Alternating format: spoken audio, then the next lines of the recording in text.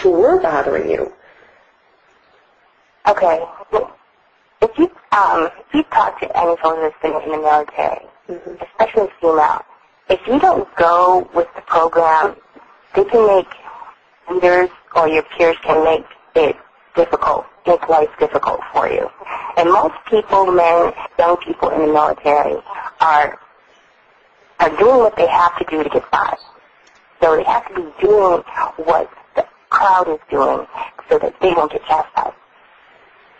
Okay, now, if you go against a tradition, or if you go against, if there are people in the military that, don't exactly agree with the methods that they use, but that's the military, that's how it is there. And if you go against that grain, you are out of the loop and subject to be chastised. So young people are going to come into the military and play that game so they can get by without aggravating so-called the powers that be. And that's how a lot of them were around me. They knew this was going on. They knew the things that they were saying weren't true. But in order to stay out of the loop of being chastised, they will go along with the program. And a lot of them do, just to stay safe, just to stay in the safe zone. And they know that it's wrong. The way they felt about their country, I know I still, even after everything that I went through, I'm glad I did my time, I'm glad I served. But I can't speak for them, how they felt. But I did have some people that warned me about what was going on. That's what I'm wondering. We all know that the United States soldiers are fabulous, and I honor them. But this particular group that was bothering you, what is it with them? What do you think it was with them that they wanted to go after you? This particular group, because you did say there were soldiers after you and your commanding officer. What do you think it was about you that they just wanted to come after for some reason? Like I mentioned before, I was an older soldier. I was 33 when I came in. I knew pretty much about life and how things worked, and I was living with 18, 19-year-olds.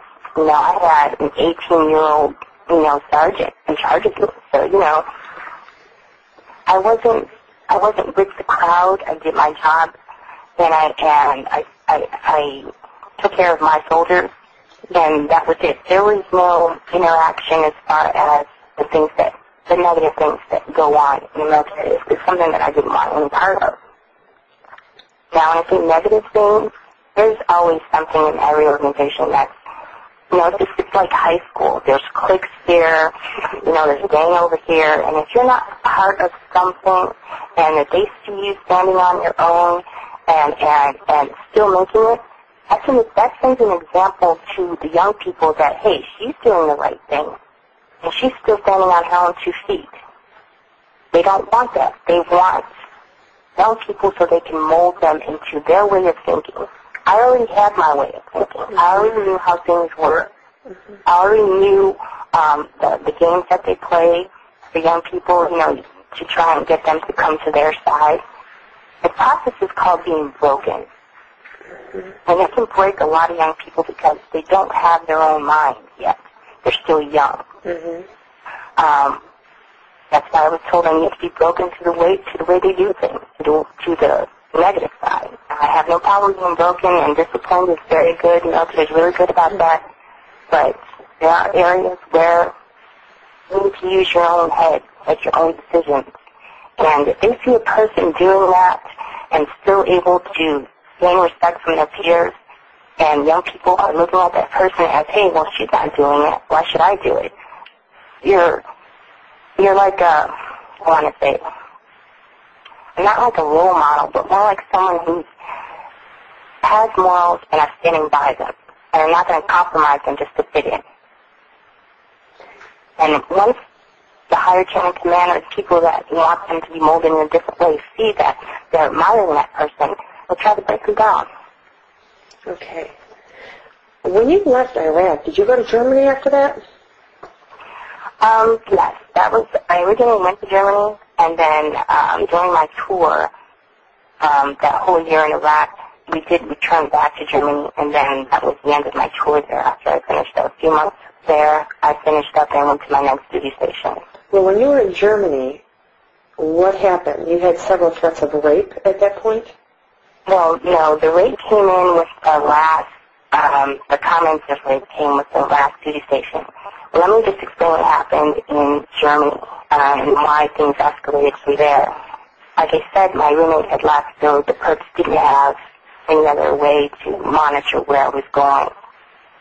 So what they did was they set up night cameras and spy cameras on the back of the barracks, pointing to my window. And I saw this. You know, I saw the camera outside. I saw the cameras pointed directly to my window. I was so livid. I didn't know what to do other than the fact that, because I know how I, you know, am in my room, you know, very private, you know, sometimes I walk on the towel, you know, whatever. So I was very upset that, you know, my privacy had been invaded. And it kept going, even if after I called MPs the first time. So the second time, I was like, I'm not going to stop this. So I wrote a letter to the battalion commander explaining what was going on. And within 2 hours of me writing that letter, I was sitting in his office. And when you go see the battalion commander, you are not to be in that room without a chain of command for yourself. An NCO with you. I was in that room with the lieutenant colonel, captain, and a lieutenant. I had no representation, just myself. Is that typical in the Army, no representations? You have to be with someone. If you're going to see a colonel, you have to be with someone of higher ranking than yourself. I was in that room with just myself. Okay. And he was obviously upset with the letter. He said, yes, he told me, who did I think I was? I said, I'm not trying to start trouble, but there are spy cameras outside my window. I mean, I'm sure you don't know about that. Now, at the time, I was ignorant to what was going on. I didn't know I was doing gang stuff. So I'm thinking, oh my gosh, these kids are just playing these pranks, you know. They don't know that they're violating my rights, you know. Like, I didn't want my civil rights at that point, my human rights. So, and I had put that in the letter.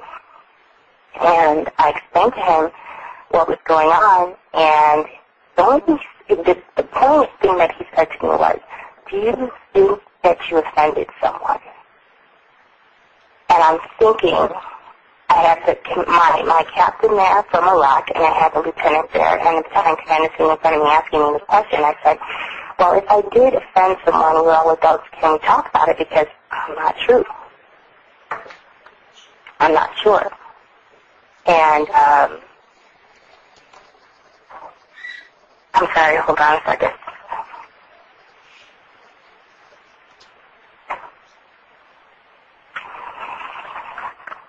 Okay, alright, okay. I wasn't sure if I had offended someone. If I did, can we talk about it now?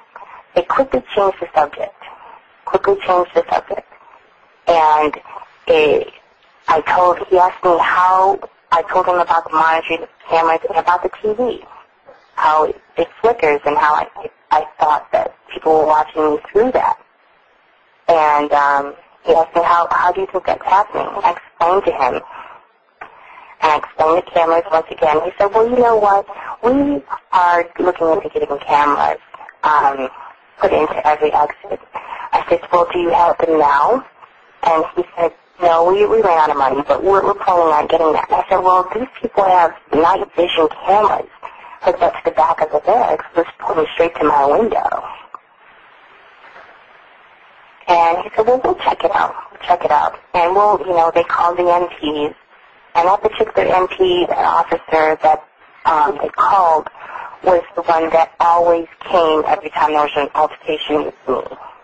So they decided to keep, this is how they keep it in-house, they keep one person involved. And as time went on through my last days there, I figured out he was just part of the whole gang stalking, organized, he was part of the whole thing. But after I wrote that letter, the voice, the skull intensified like times 10. It's ridiculous. When you I had headaches. the voice to skull, what were they saying to you? You were